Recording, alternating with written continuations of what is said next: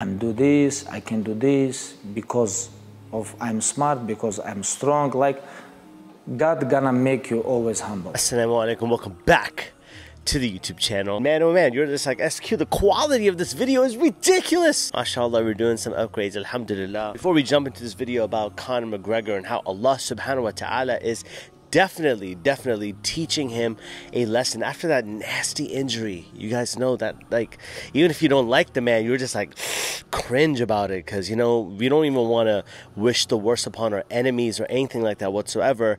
You just might be like, SQ, where you been, bro? You just post every now and then. You're not... Listen, if you know anything about me, then you know I'm focused on building the school in Palestine. If you don't know about it, go check out this video, wherever it is. I don't even remember how to do it, right?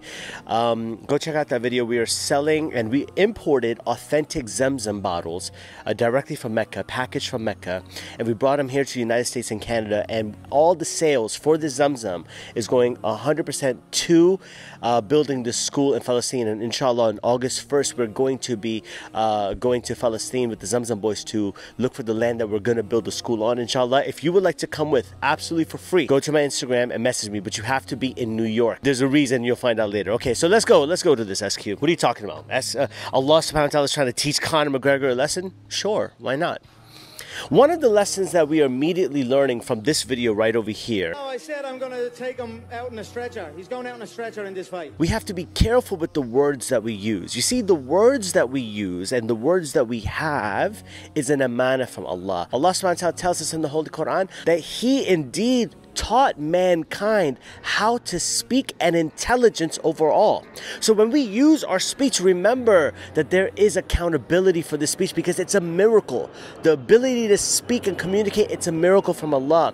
And we need to ask ourselves, are we using our speech in the form of poison, slandering, backbiting, gossiping, to the degree where the Messenger sallallahu alaihi wasallam taught us that when you are gossiping against someone else, it's as if like you are burning your good deeds, as, you know, fire burns wood. What are we doing with our speeches? Or are we using the miraculous nature of our speech to promote goodness and positivity? Are we saying good things about someone? Are we saying good things about others? And if we have nothing good to say, we are remaining silent. What is it that we're doing exactly? Because our words and our speech has power. If you say something to a child, it gets ingrained in their head. Now the choice is up to you. Can you say something positive so that they're always thinking about that positive word? Yes. Or you could say something negative to get in their head and lower their self-esteem. You see, what Conor McGregor is doing is he knows the power of speech. He understands how important speech can be. So what does he do? He says things to insult people. And that's never good. And you might be like, SQ, all the Conor McGregor fanboys or fangirls out there might be like, SQ, you know, Conor McGregor does so much for the community. I'm not denying that. This man probably comes from a very good home, raised by good parents, Allahumma barik. Like, I'm not denying any of these things. He's probably doing some philanthropy as well, where he's giving to his community, giving back, so on and so forth. I'm not denying that whatsoever. But all of those things get overshadowed by his mouth. And we have to remember as Muslims that we are going to be accountable for this mouth, to the degree where the Messenger sallallahu alaihi wasallam promised us paradise if we were to protect what's between our cheeks, between our teeth, and something else. Tell me in the comment section below if you know what that other part of the body is that he told us that we should be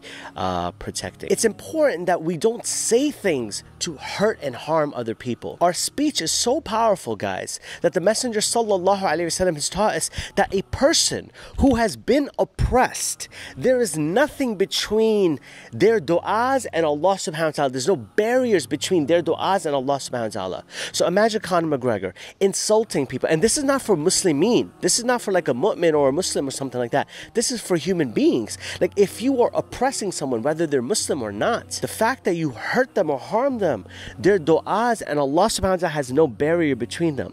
Imagine all the low blows that Conor McGregor is taking against Dustin, Khabib, or any of his opponents. You know, like, some people think that that's juicing them up.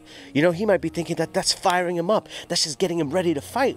But the truth of the matter is that's actually coming back to harm him. Because when a person is genuinely oppressed, the du'as go straight to Allah subhanahu wa ta'ala with no barriers whatsoever. So what kind of du'a do you think Dustin made against him? That he's going to destroy him, that he's going to beat him?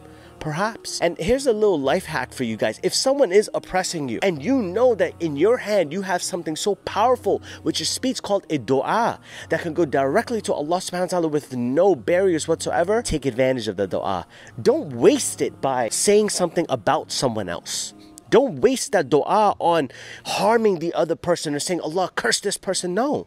Why do that? Why not utilize that dua for yourself? So if someone oppresses you, someone harms you, you know that powerful dua, your dua is as an oppressed person. Instead of cursing them and so on and so forth, ask Allah subhanahu wa ta'ala to bless you. Ask Allah subhanahu wa ta'ala for all those duas that you need, those duas that you're making in tahajjud time. I know you are.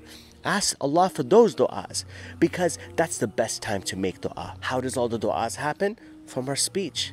And if we're not protecting our speech, then wallahi, it's over. Our speech is so powerful that the Messenger sallallahu alaihi wasallam has taught us that when you make a du'a for someone, the angels make the same dua for you, which should eliminate any hatred, animosity, jealousy, envy that we have towards other people. Because if we see that someone has what we want, what we desire, instead of hating on it or wishing that they don't have it anymore, we do, why not make dua for them? Why not ask Allah Azza wa Jal to, hey Allah subhanahu wa ta'ala, please put barakah and blessings in this for them. And guess what the angels do in return for you? The angels are making the same dua, and for him, and for him, and for him. So imagine the same thing works when we are cursing people, when we're making du'as against people, when we are saying nasty things against people. What if the angels are like, and for him, and for him, and for him?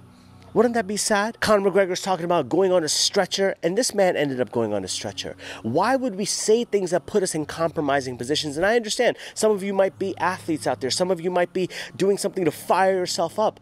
But that's not the way that we fire ourselves up. We have to have humility. And this doesn't mean that, you can't have a larger-than-life personality. It just means that there's parameters for your personality to be within. Parameters and boundaries that Allah subhanahu wa ta'ala has put that is beneficial for you and I, so that we're not harming ourselves. So yes, it's okay to have a over-the-top personality. There's nothing wrong. I'd argue that I probably have one. But the point of the matter is making sure that you're not harming yourself or reverse unoing on yourself, where all that personality is coming against you. And unfortunately, Conor McGregor has definitely reverse unoed against himself. And right when I thought that, maybe Conor McGregor on this Twitter post would just take his humility and just, congratulate the best fighter or whatever the case might be, or just focus more about himself and his own health and his own well-being.